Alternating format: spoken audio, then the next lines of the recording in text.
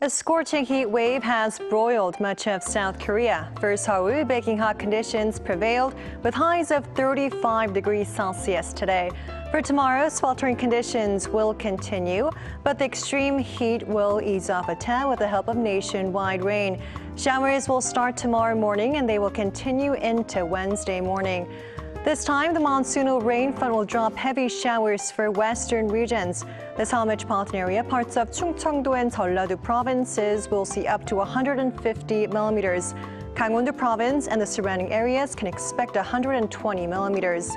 Keep in mind that some regions will be battered by locally heavy downpours of 30 to 60 millimeters per hour.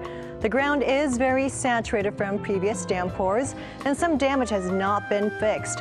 Please take extra precautions beforehand to prevent any further damages. Tomorrow's Seoul will start off at 25 degrees. Rainy spells will dominate nationwide.